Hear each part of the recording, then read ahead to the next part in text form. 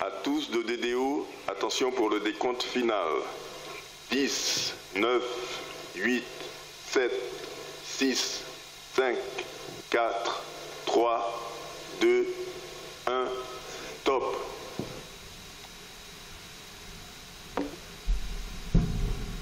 Allumage du Vulcain.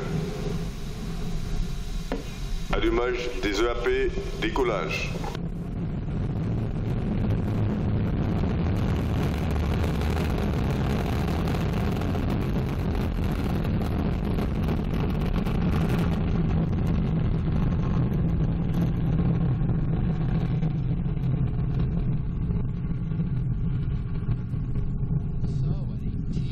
La propulsion est nominale. And right on time, as the DDO says all is normal on board, Ariane 5 began her mission, leaving the ground here in French Guiana with a roar of the engines, a lot of fire, and with 2 new satellites. Everything okay on board, the DDO says. The 2 boosters are providing 90% of our thrust right now, propelling the launcher along her trajectory as she reaches into the open sky above the clouds at an ever higher velocity. 774 tons at liftoff, remember, and to get that sort of mass off the ground, you need a lot of push, and push we have.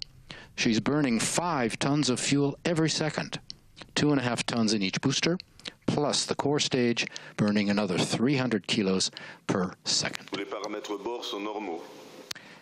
Ariane 5 now following the program in the onboard computer, which gives all the orders, including stage separations, which we will soon see. At 1.5 minutes into the flight, we're in the first of 4 flight phases. We'll describe each in turn so you can follow. Right now, the first flight phase, the single first stage engine and the 2 boosters are burning. You can see on the animation.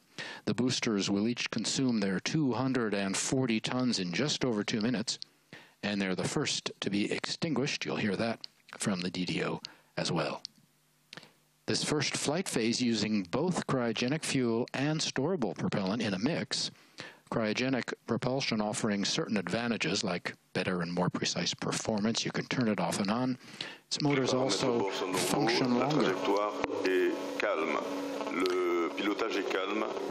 Now there's a nice shot. We may see separation. There is a separation of the boosters, looks like. The flame out. DDO has confirmed it. You see the central white point of light, that's the core engine continuing to burn, and the 2 orange lights on either side, those are the boosters flaming out. This is what it looks like up there. As they drop, there's another booster on the port side, which is out of camera range. They fall 500 kilometers from shore into a protected area. French Guiana was in part chosen as a base for its opening on the water. Launches posing no threat to the local population. We'll have more on that a bit later on as the DDO continues to say all is well on board. For now, on the bottom of your screen, our altitude on the left and our speed on the right.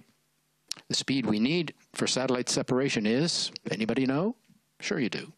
9 kilometers per second, or if you prefer, 9,000 kilometers an hour. La trajectoire est nominale. Fairing separation coming right on time, revealing our 2 satellites to the elements. There's another half of the fairing on the starboard side, which is, of course, out of camera range. We can separate the fairing now because we're out of the dense layers of the atmosphere, over 100 kilometers up. So there's neither friction nor heating, which could disturb the passengers.